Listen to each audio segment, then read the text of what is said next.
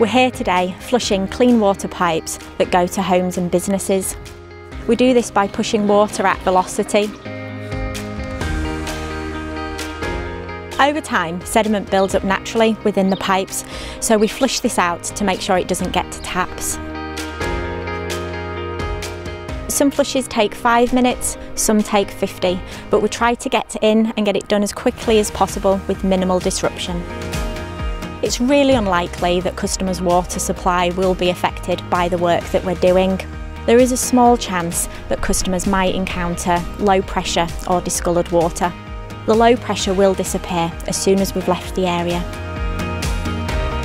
For discoloured water, all you have to do is run your cold tap for a few minutes and it'll soon clear.